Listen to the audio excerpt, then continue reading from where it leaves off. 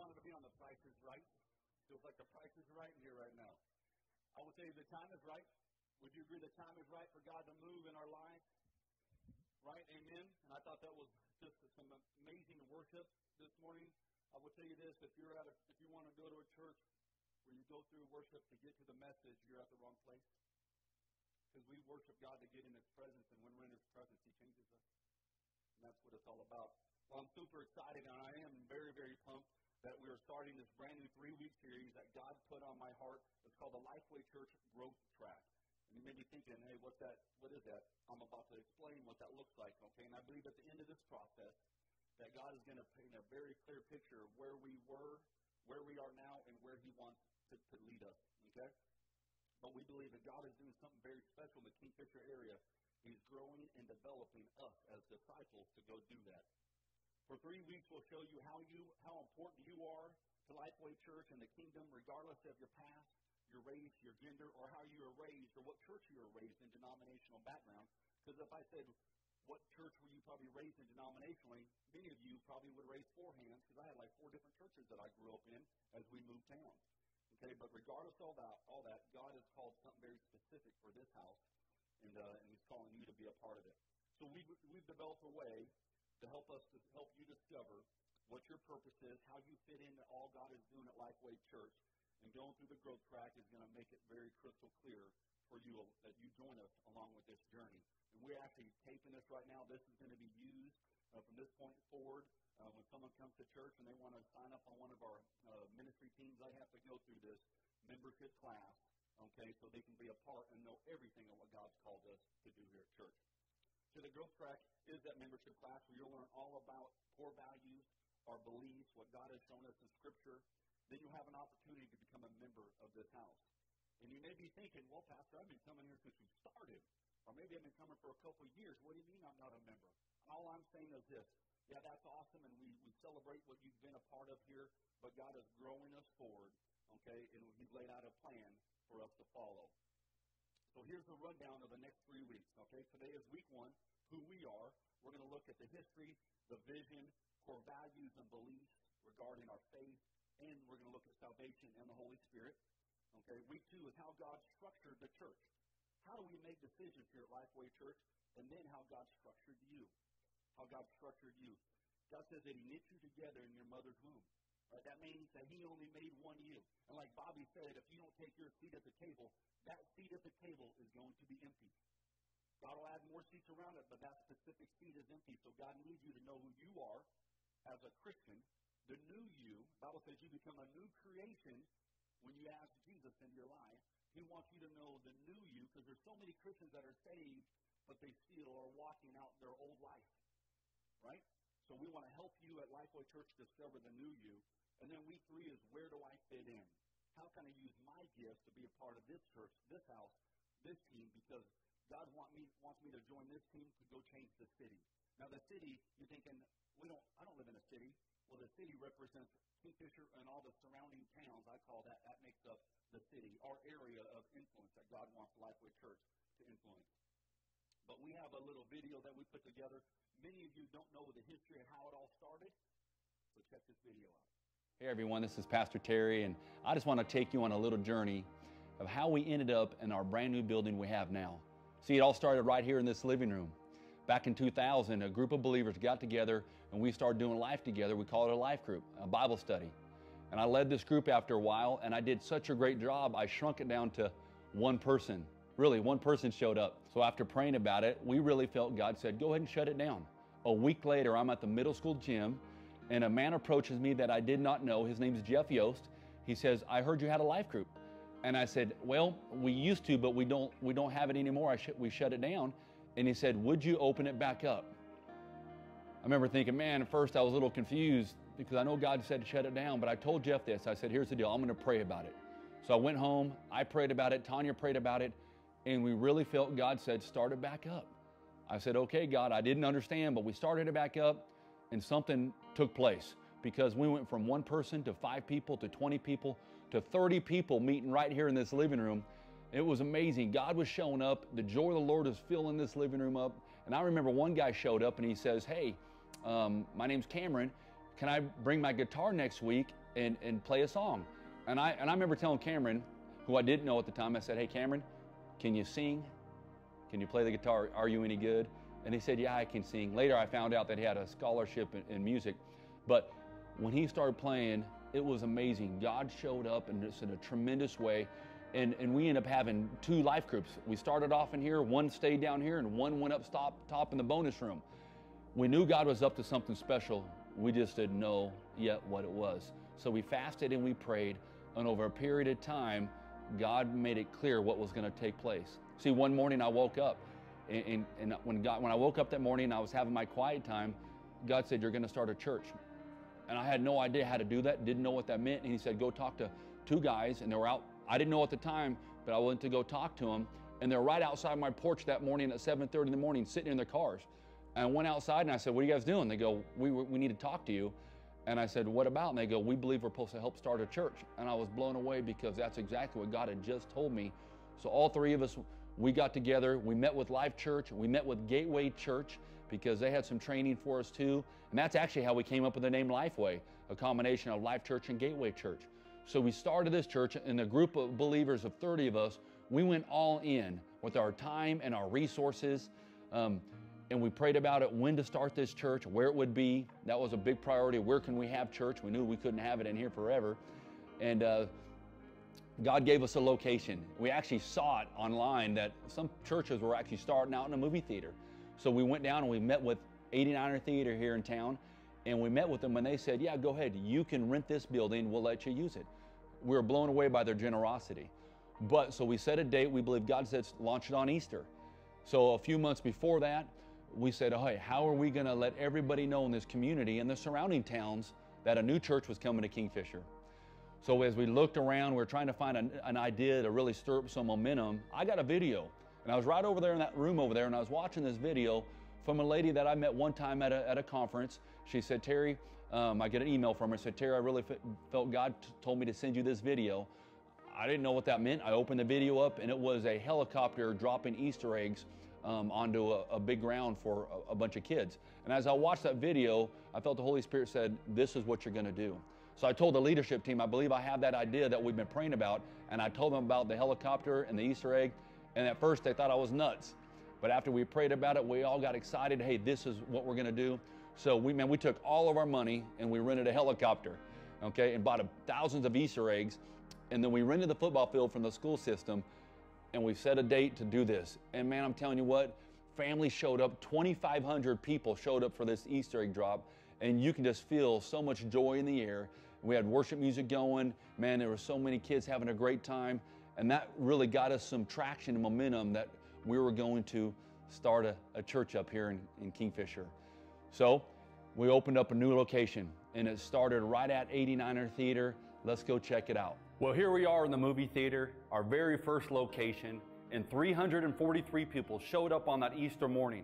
You know, we tried to have a little fun with it. We put signs up everywhere in people's yards that said, praise the Lord, pass the popcorn. And we literally, when they walked in, we handed them popcorn, and we took them into worship, and we praised the Lord. But this was a great location for us, and the movie theater was so generous to let us rent it from them.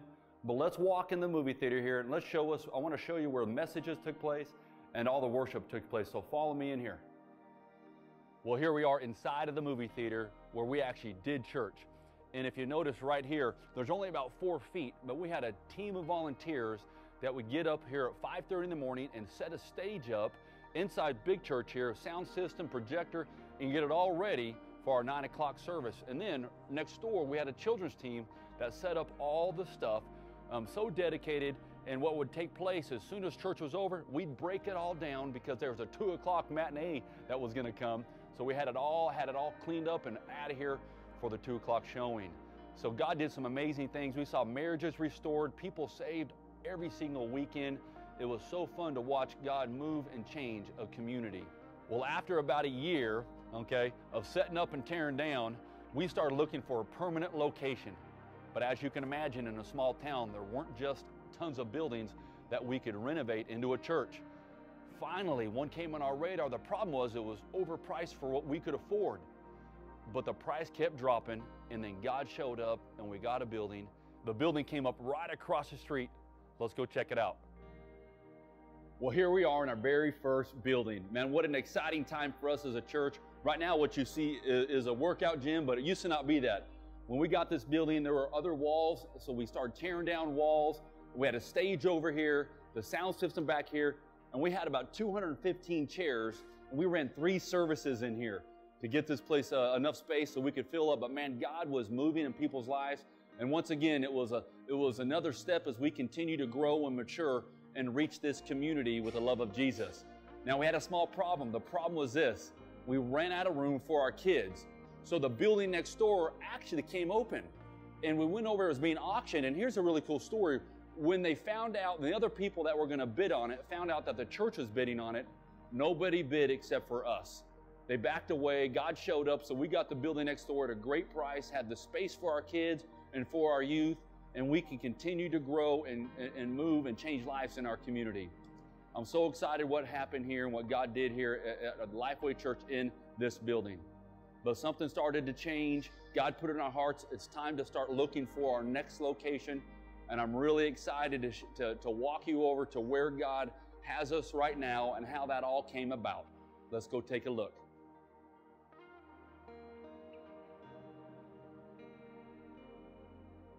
All right, everybody, so here I am right here at our current location, and I'm so excited what God has already done here and what He's going to continue to do. But let's take a walk through real quick before we hop up on top of the church, because I want to show you who God's called us to impact. Let's go.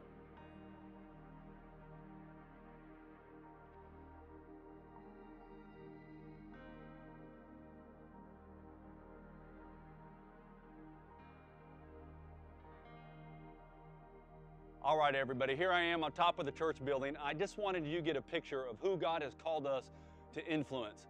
You know, when God said that you're going to change a city, and when I first thought of Kingfisher, I'm thinking, well, Kingfisher is not a city. But God made it very clear that it wasn't just Kingfisher He's talking about. Our sphere of influence is all the surrounding towns that make up the city. So we're here right now, but before I talk too much, I just want to tell you the history of how we got this land and how we actually moved into this building.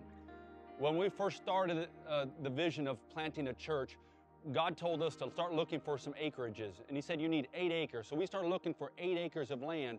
Kind of hard to find in Kingfisher. There's just not a lot of, unless you want to live out in the country. So we found 8 acres right here by the ballpark, but it belonged to another person. We didn't know who it was, but we found out that another pastor owned it. So we actually went to his house, and I said, hey, Pastor, I said, my name's Terry, and we're actually thinking of building a church. And God gave us a vision to build a church that seats 1,000 people, but in order to do that, we need 8 acres. And I said, you own 8 acres. I said, I don't want to offend you, but are you planning on building a church there? And he looked at me, and I'll never forget. He said, you know what, God gave me a vision about 10 years ago to plant a church on that land that was going to have seat 1,000 people, and he said to buy 8 acres. And I looked at him, I said, are you still going to do that? And he told me that at that moment, he said that he wasn't sure how it was going to come about. He was getting older in his age, and he just wasn't sure. So when I began to speak to him, we both realized that that vision was the same vision, that God put that on his heart years ago. He put that on my heart right then. And together, God was making it very clear that we were actually talking about the same vision, that a church was going to be planted right here, that lives were going to be changed, and people were going to be healed and set free and come to know Jesus in a deep way. So that's how we got this land right here through another pastor.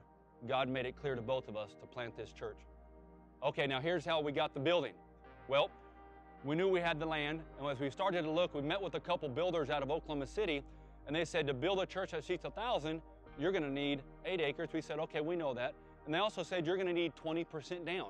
And 20% of $4.5 million is around $800,000. Well, we at that time had about $50,000 in the bank. And I remember talking to the leaders, we said, well, obviously, let's table that. Let's continue to put money away, and then we'll see what God shows us down the road.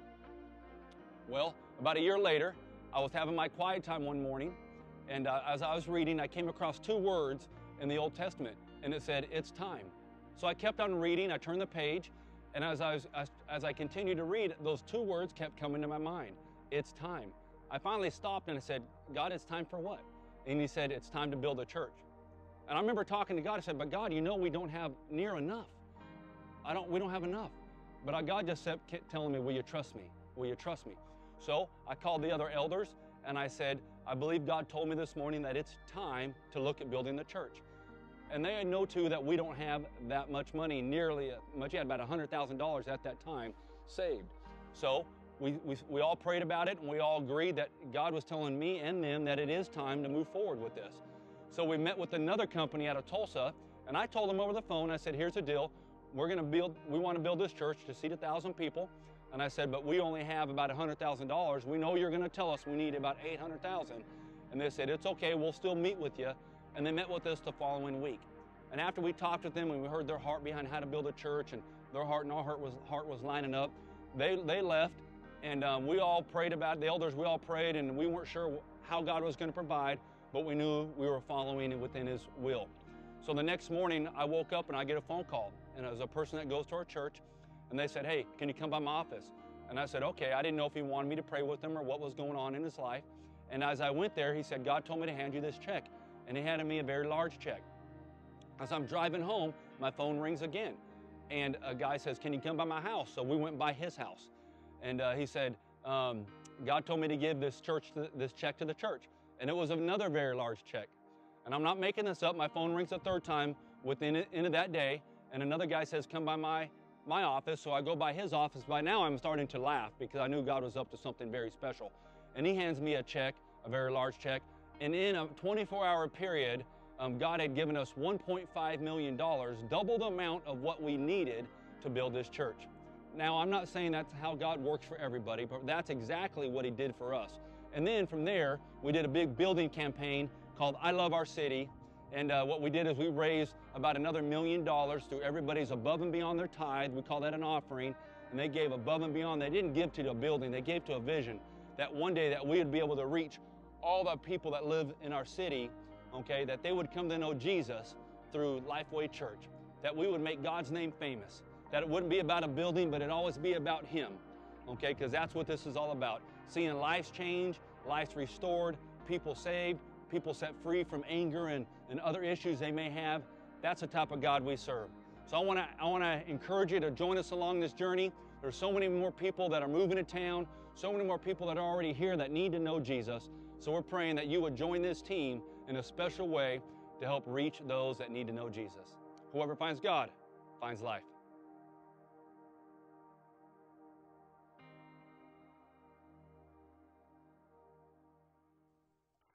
Well, I got to give a shout out to Ryan and Gene, two of my brothers that helped make that possible. It took a lot of hours to put that together.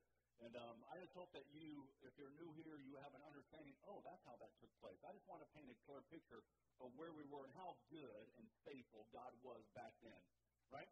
I'm praying, I was in my closet one time praying, God, show us where we can rent a building. And in that process, God showed me you're going to build a church that seats 1,000. I was looking for a rental building, and God showed me what we were going to build 1,000. And you can look around now, and there's some empty seats. How many know that when God asks you to do something, you don't look at what's in front of you, but you, out of faith, you trust that God's going to fill these seats with people. You know, one time I was in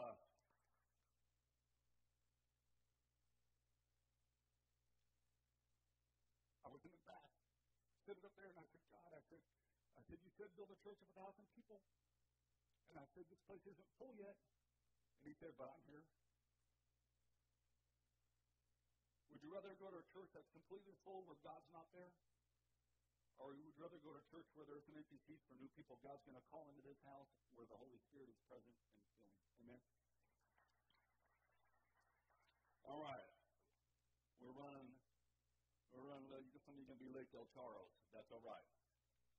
You bake there 10,000 times, you're going to make it. Okay.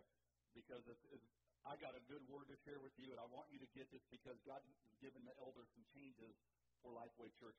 Very awesome, good changes, right? Okay, I want to take a look at the vision.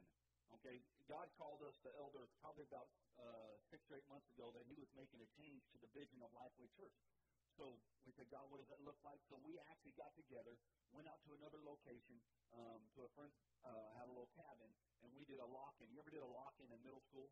Where you stayed locked in. When we did a lock-in, we weren't leaving until God showed us what that vision was. So after a few hours, God started to paint a clear picture with some very specific words what that vision statement is. So I'm going to read that, and then I'm going to break it down for us. Here's what He gave us: to grow a family of empowered believers who experience God's presence and proclaim his kingdom. Okay? So I'm going to break this up into 3 parts. The first part is empowered believers. You see, Jesus told his disciples, who were already Christians, right, to go wait. I'm about to send somebody to you that's going to empower you so you can do what I'm going to ask you to do. Right? So here's Jesus. Here's what he says. But you will receive power when the Holy Spirit comes upon you. And you will be my witnesses, telling people about me everywhere, in Jerusalem, throughout Judea, in Samaria, and to the ends of the earth. See, it's clear that God never intended for us just to be saved Christians, good Christians.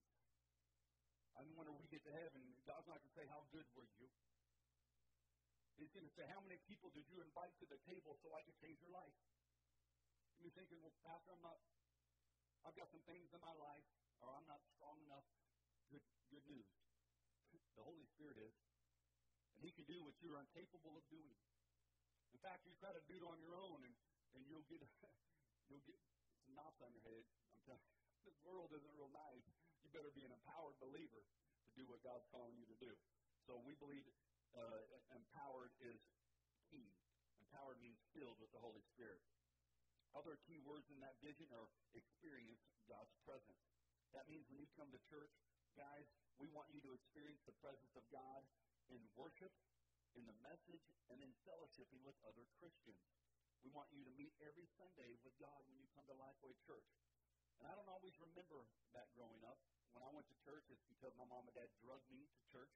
I often tried to, you ever try to fake it that you're sick when you're little? I tried to fake it many times, and Mom drugged me to church. I didn't go to church expecting to have an encounter with the living God. And that's what I want for us as a church.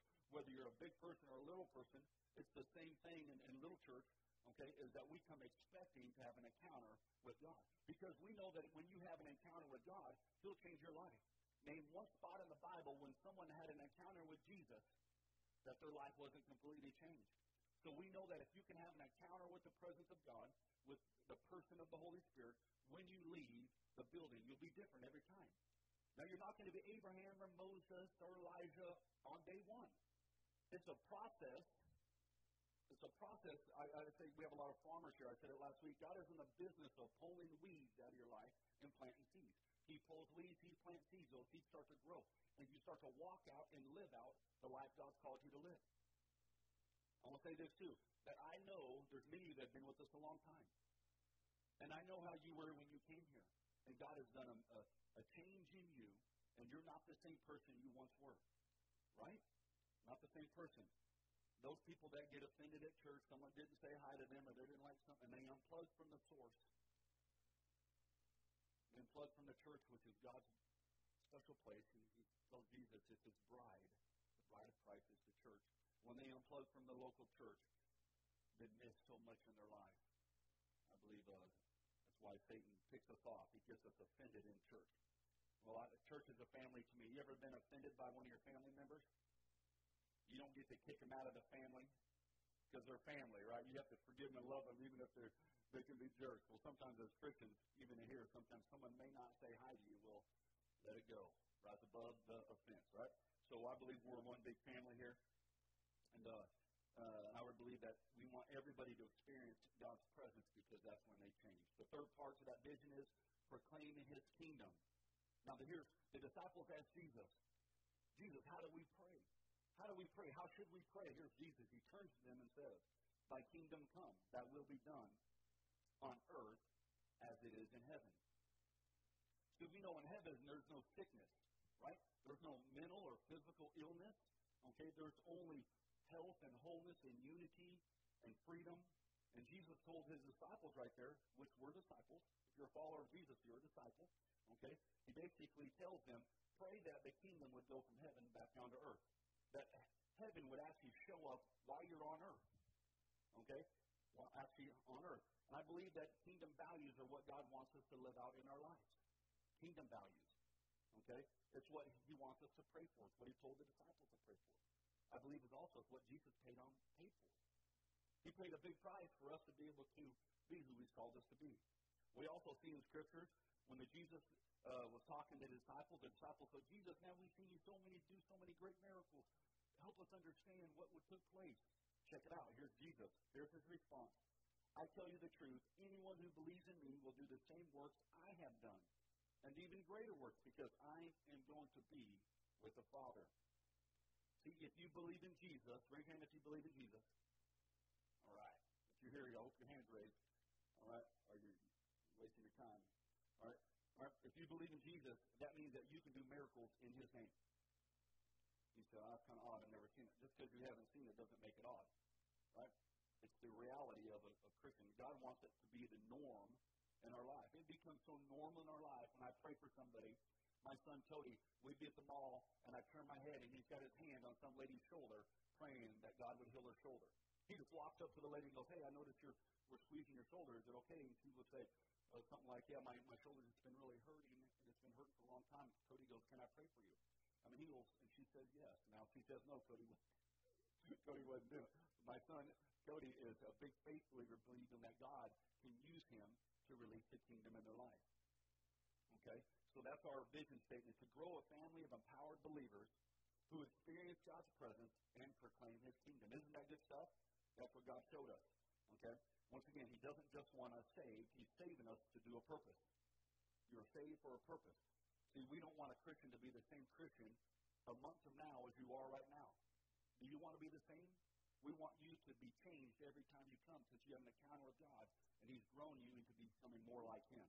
Now, in the process, too, over the last few months, God has shown us 3 simple steps that He wants us to implement at Lifeway Church. And we've got them on some boards. We put them out there in the hallway. You're going to notice them now that I'm going to bring them to your attention. Very simple. It says, to know God, find friends, and discover purpose. Know God, find friends, discover purpose. All right? And I'm going to break those down real quick for us. Okay? I can say that I know the president, but do I really know the president? Right? Do I know the president like a close friend would know him, or do I just know the president based off what someone else has said about him? How many Christians, right? I believe there's many Christians that say they know the Father, they know Jesus based off of Pastor Terry's experience. But we want you to know, whether you're a pastor, a leader, a volunteer, been saved a month, been saved 10 years, that we want you to know that God wants you to have that close, intimate walk with Him. Amen? Right? Okay, so check it out. This is in Ephesians. It says, Ephesians chapter 1, I keep asking that the God of our Lord Jesus Christ, the glorious Father, may give you the spirit of wisdom and revelation so that you may know Him better. So we want to help you know God. Okay? The second thing is to find friends. So know God, find friends. You see, we were created for relationships. Think about the disciples. They did life together, right? Peter and all those guys, man, they did life together. God knew that they would need each other to do what He's called them to do. In fact, at one point, Jesus sends them out in pairs because He knew that, man, they were going to face some opposition when they went out and shared the gospel. Okay, so He put them in pairs. So God designed us for relationships. Okay, and the third part of that is discover purpose. God says without a vision, the people perish. So we want you to have a vision for your life. So know God, find friends, discover purpose. And I want this to become a common phrase here at Lifeway Church. Okay, because it makes it super easy when you invite someone to church. You say, hey, man, once you come to Lifeway, I'll meet you there. Okay, why do I want to go to church? Very simple. Now you say to know God, find friends, and discover purpose. Because all of us are wired to have a desire to really know God. The devil's real good. He throws a counterfeit out there, and he'll get people distracted thinking God is in something else, right? But we're all wired to know Him. We're all wired for relationships, to do life with other Christians. And then we all need a purpose for our life, because we don't need to perish. We need a vision and a purpose for our life. Okay? Here's some core values. Now, switching gears, we're going to talk about some core values here at Lifeway Church. Okay, we believe that the local church is the hope of the world, that we're not going to put the hope of the world in our government. We're not going to put the hope of the world in our school agency, right, our school system, right, or anything else. Okay, those are great things. That is not the hope of the world. The local church is the hope of the world, that God's equipping us as His saints, right? And then He's launching us out to change the world, okay? God says in the Bible that the church is His body. It is made full and complete by Christ, who fills all things everywhere with Himself. See, God has entrusted us with you, and we don't take that lightly. You being here makes the local church stronger and the health of our city stronger. See, we believe, too, one of our core values is it is more blessed to give than to receive, right? More blessed to give. God says to bring the tithe, the tenth, into the local storehouse, which is the local church that you attend, okay? The tenth is a tenth of our income, the tithe. And actually, guys, think about this. Since everything that you have belongs to God, you're not actually giving God, you're just returning what's already His, right? You're returning what's already His. And here's the cool thing. God allows you to keep 90% of what's His, and He asks you to manage it well, be a good steward, and He says He's going to redeem the 90%. Redeem means protect. Now, you can have 100% of everything you have right here and hold on to it, unprotected, right? I mean, the enemy has free legal right to pick finances away, right? To pick away at your finances. Or you can have 90% totally protected by God. Okay, so we believe in the tithe. We also believe that it's not all about us. We believe God calls us to bring others into the kingdom. And one of those ways is to invite people to church. Okay, here's what I promise you at the end of each service. At the end of each service, guys, I will ask everyone to bow their heads and close their eyes. And I'm going to give people an opportunity to ask Jesus into their heart. And when you bring a friend, I'm going to give you permission right now when you bring somebody that when I say that, you keep one eye open. I want you to keep one eye open because I want you to see what God's going to do in your friend's life. I want you to be a witness. I want you to celebrate. And I want you to be reminded how good and faithful the Father is. And when you bring somebody to church, that you actually get to see it. So if I see you looking around with one eye, I know that you invited somebody. I'm going to fist bump you later. That's awesome. All right? And we also believe in the power of small groups. There's many that are in small groups right now. Okay? Think about this. Was Jesus in a small group? Sure he was. He had his disciples, right? And then of the disciples, he had his close three that were his close friends that he shared a lot of intimate stuff with. Okay? So I want to encourage you to stop by the table in the lobby and look at the options because we have some small groups in the lobby. Look at one of the options and do life with other Christians. You say, I have a lot of friends. You have Christian friends with the same values that you have. Okay? I'm not saying don't have friends. Have friends, but do life. Your main part of your life is with other believers with the same heart you have to serve Jesus and spread the gospel. Okay? So I'm going to shift gears. I want to cover some key scriptures because I believe that the entire Bible is the inspired Word of God and that it is without error. Right? It's without error. It's the final authority of our faith. It's how we live our life. It's how we make decisions. People say, Pastor, what do you think about this? I can give them my opinion, or I can say, hold on a second, let's open up the Bible. What does God say about homosexuality? What does God say about being drunk or anything, any questions that pop up? What does God say? Because His Word is how I live my life. It's not my opinion. Okay? Too many times Christians often, guys, they give their opinion as if it's biblical and they base their decision off what they think. Right? So I want to always go to the Word. Here's what God says. And from that childhood you have known the Holy Scriptures, which are able to make you wise for salvation through faith, which is in Christ Jesus. All Scripture is given by inspiration of God, and it is profitable for doctrine, for reproof, for correction, for instruction in righteousness, that the man of God may be complete, thoroughly equipped for every good work. See, God wants to equip you and complete you, so as you're reading the Word, He's strengthening you to go out and be who He's called you to be. Sunday mornings is amazing, but it's not enough. Guys, the Word is the bread. Imagine not eating anything all week long, really, and only eating Sunday morning when you come here to eat, right? You're going to starve to death. God's going to ask you to do something on Tuesday, and you're going, God, I'm famished. I have no strength. The Word will strengthen you. It'll renew your mind. It'll equip you to do good work. Amen? All right, that's important. The Word is so important. We also believe in the Trinity. We believe in one God, externally existing in three distinct persons, the Father, the Son, the Holy Spirit. We believe in Jesus Christ, that He's God's only begotten Son who became flesh to reveal God to man and to become Savior of the lost world. And we believe in salvation, that the blood of Jesus Christ shed on the cross provides the sole basis for the forgiveness of our sins. And therefore, salvation only occurs, right, when a person places his or her faith in the death and resurrection of Christ. We also believe that mankind was created in the image of God. Take a look at Genesis chapter 1. So God created human beings in His own image. In the image of God, He created them, male and female. He created them. So He created us to have fellowship with Him, but through Adam's sin, we inherited a sinful nature.